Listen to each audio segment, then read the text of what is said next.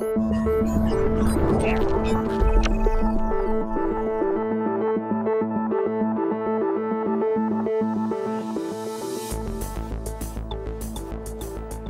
to ITU Telecom World 2019 here in Budapest, Hungary, where I'm very pleased to be joined in the studio today by Mr. Maniewicz, who is the director of the Radio Communication Bureau for the International Telecommunication Union, and we're very pleased to have him in the studio. Thank you. I'm very happy to be here. Now, Mr. Maniewicz, perhaps we could talk a little bit about the theme of this event is innovating together, connectivity that matters. From where you sit, what makes connectivity meaningful? Well, connectivity has become as important as any basic service, like electricity or water. And broadband connectivity in particular is driving all the sustainable development goals. So it is key in our societies for the future development of them. It has improved education by bringing digital content and e-education. It has improved health by telemedicine and by bringing more information to people. It has improved the financial, let's say, aspects of our society with the e-banking and other services. So it has the potential to drive all the sectors of the economy and then promote development. From the social perspective, it has also changed the way in which people communicate and interact. So obviously, it has become a need for all of us, both personally and professionally. Now, the Radio Communication Bureau is obviously been focusing very much on technology for many, many years now. Which innovative technologies, policies or approaches do you think nowadays have the greatest power to transform lives everywhere?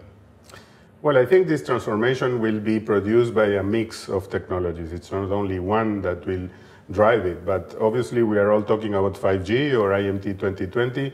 This, of course, will be one of the key ones. They have the power of increasing the way in which we communicate today in speed and capacity and possibilities to reach everywhere, everybody at incredible speeds.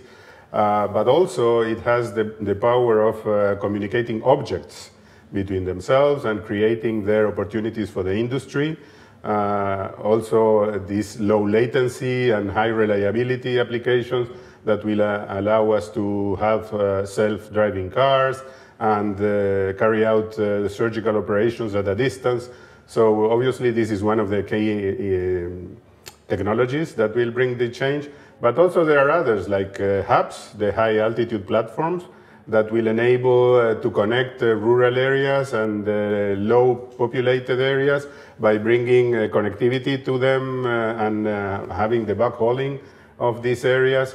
Also these new networks of non-geostationary satellites that will bring more capacity and reduce price to broadband connectivity via satellite, reaching all places of the world. So all these technologies will be playing together in order to bring this change.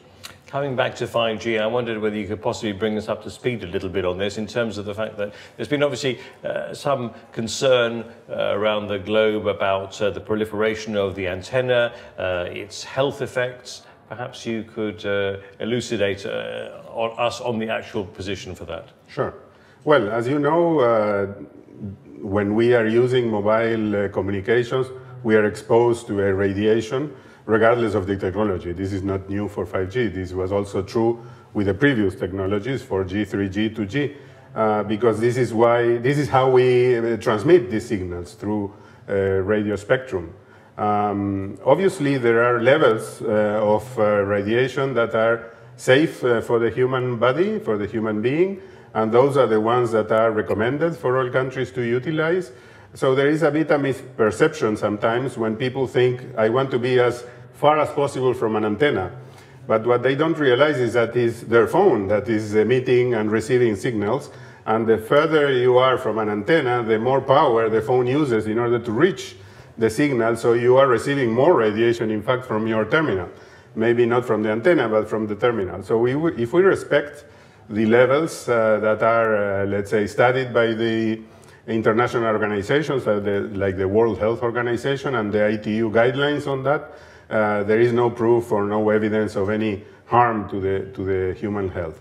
For 5G, this has become an issue because when we go to high frequencies, what we call the millimeter bands, for this heavy, let's say, data exchange in urban areas, then the antennas have to be closer to each other.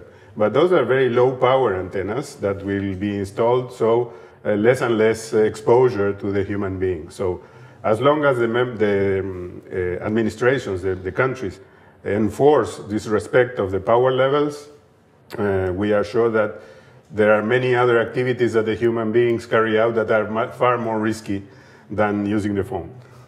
And how important is collaboration between industry players, sectors and nations in achieving digital transformation? Well, collaboration has become more important than ever. As we are saying, in the future, every object that can be connected will be connected to the network. So we will have an ecosystem that will be all connected and talking to each other, be it human being or objects or machines. So obviously this opens the door for the industry and for all these verticals of the industry that can benefit from that. So there is a room for collaboration among all of them. And obviously the government, and most in particular the Ministry of ICTs, has to collaborate with all of them in order to make sure that all the efforts are conducive to what we want in our society, in economic development. And ITU's got a major conference coming up in Sharm el-Sheikh, I understand, in October and November this year. Absolutely. We have the World Radio Communication Conference 2019, which modifies the treaty that binds all member states around what we call the radio regulations, which is the international regulatory framework for the use of frequency bands and satellite orbits. And one of the topics that we are going to study there is additional frequency bands for IMT 2020, which is the official name of the ITU standard for 5G. We're here at ITU Telecom World 2019. It's an important also event in ITU's calendar. What's the role of events such as this for you, do you think, on a global sphere? And what are the highlights of ITU's participation in the event? Well, I think this is an excellent platform for the industry and all the sector, in fact, to come together and discuss not only the operators and the manufacturers, but also the service providers, the government, the regulators, and they exchange views and create partnerships and synergies in order to make all what we discussed before happen.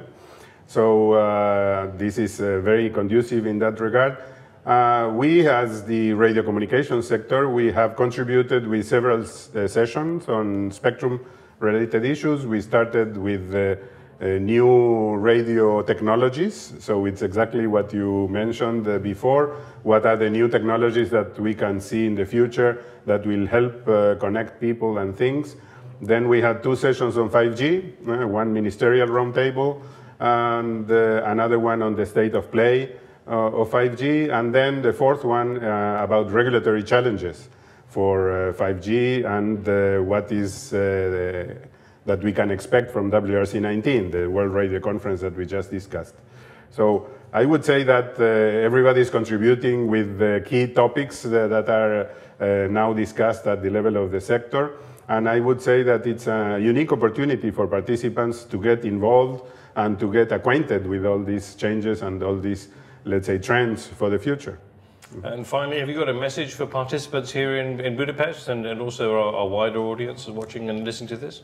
Well, I would say that if you are here in Budapest, then you should take advantage of this event to see the new technologies, what is coming, what is being experimented even that will come in the future, discuss with your peers, discuss with potential partners, and prepare yourself for WRC 19. It's going to be a tough conference, but very important one for the future. Wonderful. Well, Maniewicz, thank you very much for joining us in the studio, and we will look forward to catching up with you again at WRC 19. My pleasure. Thank you. Thank you.